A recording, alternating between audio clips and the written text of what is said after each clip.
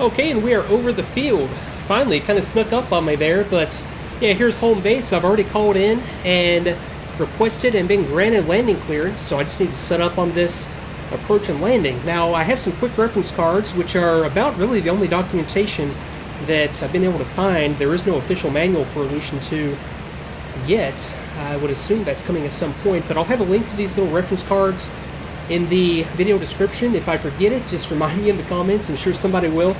But, okay, for landing, I will want to close the oil and water radiators, but I don't have that capability right now until I get into the expert settings, so I'll take that as good. RPM control, 2600 RPM. Again, I really don't have control over that, except with a throttle. I don't have the separate prop pitch control, or I should say RPM control, available just yet, since I'm under the normal settings. No big deal. Okay, gear down at 350, flaps down at 250. So I just need to bring the speed under control here, and I'll just set up on the, now I'm on the downwind, and I'll just fly it straight on in. So, okay, gear at 350, flaps at 250, downwind 220, approach at 200. So, okay, let me just go ahead and, okay, 400. So I'll just go ahead and continue to bleed off speed here, and I'll go gear down here momentarily and see if I can do this without crashing. Now, one other thing about the Lag 3, I think I mentioned before, is that the tail wheel is not capable of locking, and that's as intended, as designed on this aircraft for some reason. So, I can tell you from experience, I have landed this aircraft once. Ground loop is a distinct possibility. Okay, and gear coming down. And I'll get the flaps once I pass under 250. So hopefully I don't blow up or anything, although I'm not that worried about that sort of thing just yet until I get into the campaign. That's when I really hate to not survive a mission. Okay, so I'm just going to manage my trim a little bit better here, and looking about still above 250. So I'll give it just a second before I get the flaps down. Okay, let me bring it a little bit left and keep lined up. Okay, that looks fine. We'll go flaps down. Okay, requesting landing clearance again. Okay, affirmative. Got it. Okay, so approach was 200, which I'm on right now. Okay, touchdown speed 170. Okay, coming in a little bit steep. Wow, very steep. Let me cut into this. Okay, still a little fast. Let me hold it off just a little bit and go for 170. Got a lot of back pressure on the stick right now. Made it kind of hard to control. So I need to manage the trim a lot better. Okay, so I'm down. Let me just see if I can maintain track. Throw in a little bit of braking, which is a pneumatic system, just like the MiG-21 and just Soviet aircraft in general. Okay, there we go, like I was saying. I'll take that. I don't think I'm going to flip and crash and blow up or anything, but there we go, landing in style. Or landing and walking away from it. Boy, I don't know how I would keep from doing that. I'm sure I'll get reminded in the comments on how not to ground loop the Lag 3. Yeah, definitely tell me some techniques on that, because I sure need it. That's 2 in a row that I've had that exact same result. Not that I'm complaining. I think it'll be a lot easier in the other aircraft when I can lock the tail wheel up now and just keep the tail wheel aligned to help me out on the alignment. So I'm going to call this one good here. I'm not going to taxi back or anything, so let me go ahead and just hit escape and see you at the debrief.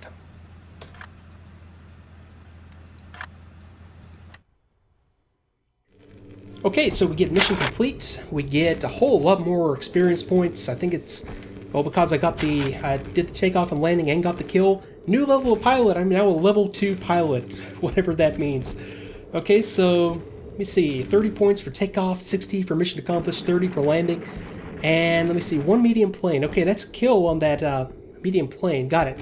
In service, 100%, 138 total experience points. Okay, got it. Cool. So let's see. I am presented with the option to fly on the German side. I'm assuming this is just part of the campaign. If so, wow, that's cool. I wouldn't mind flying like a BF-109 or something, just for the heck of it, until I can get to the Aleutian. Now that I know that this is just a introductory campaign. Yeah, BF-109, F4. So yeah, let's go ahead and do this. Okay, short mission, normal difficulty, escort mission. So I think what's happening here is I do a little bit of Soviet tutorial stuff, and then I do a little bit of German tutorial stuff. So yeah, so much for all that research I did on the Soviet side of the war. So, okay, it's going to be an escort mission. Sure, let's take it.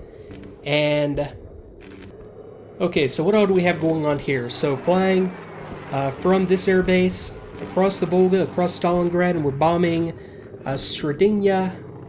Yeah, that's right, Sredenya Akuba. I can't really read. Okay, now I can read it. Sredenya Aktuba. That didn't really help, but okay, escorting bombers to a raid on that airfield.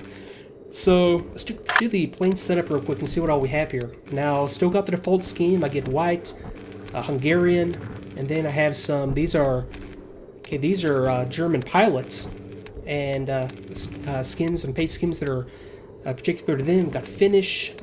Okay, very, very cool. Okay, unlocks. What all do I get in this? So we get the 15mm MG151s at some point, and those are the underwing pods. Okay, SC-50 bombs, SC-250 bombs, armored windscreen, removal of the headrest, and then the MG151s eventually. Okay, so it's just following kind of a progression of field modifications and, well, actual modifications to the aircraft when it comes to the gun systems, and field modifications for the removal of the headset and also the armored windscreen. Or I say field modifications in the loosest general term there. But, okay, we'll go ahead and take this, accept, and yeah, let's go ahead and see what the briefing has in store for us. Okay, so training mission number 4, escort. In an escort mission, you are to escort friendly bombers while they perform a bombing run at the action point. You need to stay with them until the exit point to make sure they reach it safely. So we're going to be taking off from Gumrak airfield, flying out over Stalingrad, across the Volga, to this waypoint over one of these towns. It'll be about 26 kilometers total, so about, 10 kilometers past the Volga to the waypoint, turn left to 070 for 17 to the action point, and this will be easy to find because it's right on the other side of the Antuba, or Atuba River. And, okay, and that's just going to be, is that the town or is that the airfield that we're bombing here? I think it's actually the town, or no, it's got to be the airfield, I think. Now, then to the exit point, which is this little island in the middle of the Volga, just north of Stalingrad, and then back to base. So, okay, yeah, I'll take it. Let's go ahead and do this. Okay, and surprise, surprise, it's an air start, so that's just as well. Okay, so yeah, again, I only have throttle controls. I think I'm definitely still just under the normal difficulty setting. And as I would expect, I don't have. No, I would have expected pitch trim to be available in the 109, just not roll and aileron trim. But hey, that's fine. Okay, now where are these bombers I'm supposed to be escorting? That would be nice to know. Right behind me. So let me go ahead and take it up into the air. Okay, autopilot off. And I'll get some altitude on these guys and just kind of make S-turns as I'm on the escort here. It doesn't look like I have any kind of a wingman, and I wonder if I'm going to run into any fighter opposition on this mission. Okay, let me go ahead and do the record thing again, just in case I want to cut in some external views. Okay, now let me go ahead and look around and see what we have here. Now, we are at the waypoint, which was going to be... Okay, apparently space is what fires the gun. Okay, so we've already crossed the Volga, and we're actually approaching the target as we speak. So that's another about a minute and a half in front of me, 070 on the course, which I don't really have to worry about that much because I just need to follow these bombers around that I'm escorting. Although maintaining navigation and awareness of where I'm at is extremely important as well. My first engine just went into combat mode. Well, I assume that's sort of like a like the MW50 water methanol system. It was nothing that I did. It just kind of did it automatically. Okay, now there's the town. There's the airfield. It was the briefed primary target. Okay, here we go. They're about to drop. I'm still not worried about what they're doing. I'll show that in the external view or something. I'm just looking around for whatever I'm supposed to be escorting them from, or protecting them from on the escort.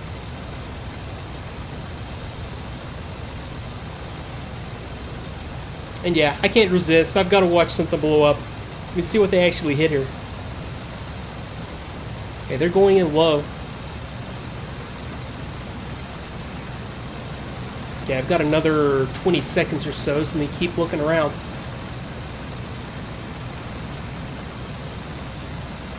Okay, here we go. It is the town they're going after.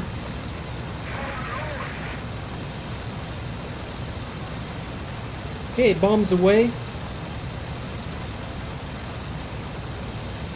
Should be getting an impact right there on the edge of town, I would imagine. Okay, there we go. Okay, yeah, there was something there apparently worth hitting. I would have expected a nice run on that airfield. Let me see if I can spot anything. Got an aircraft on the ramp down there. No, I don't see an aircraft. I think that's just a truck. I don't see them taking the AAA fire off the airfield, so this might not even be in use in this phase of the war, or at this particular time, or for this mission, I should say. Okay, so let's get our head back around and start looking for something to escort, to protect them from.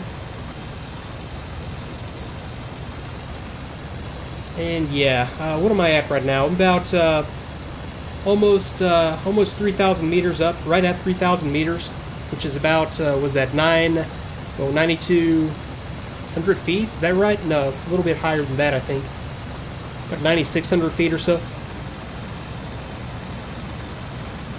Okay, these guys should be approaching the exit point any time now, so that's going to end the mission. I'm not going to fly this one back and land it or anything either. I just want to get on to the Illusion 2 at some point.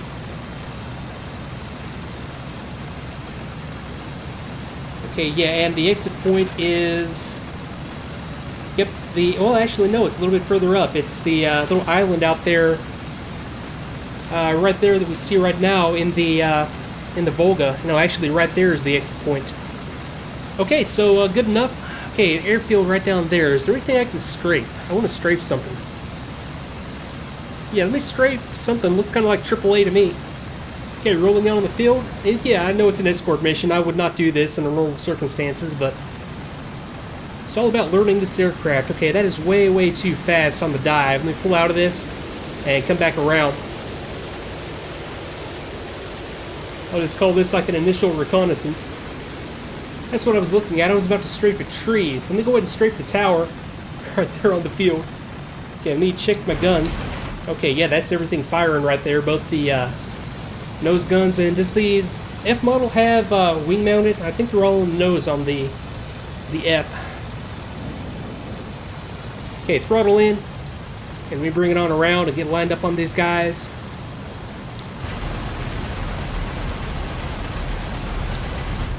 Okay, good enough. That satisfies me for now. Okay, I've reached the exit point and I can finish the mission here. Hit escape and click on finish mission. So that sounds like a fine idea as I continue to see those aircraft out in front of me. And yeah, visibility and picking up aircraft at long range. I think this is going to be no sweat at all, actually, with even without labels. So okay, that's a breath of fresh air. That's a relief. Okay, I'll see you at the briefing, or the debriefing. Okay, mission complete again, and a few more experience points just for surviving and finishing the mission. Okay, no victories, 100% in service, 60 XP. So let's go ahead and finish. Tutorial completed. Now you've finished familiarizing yourself with the campaign mode by completing 4 tutorial missions.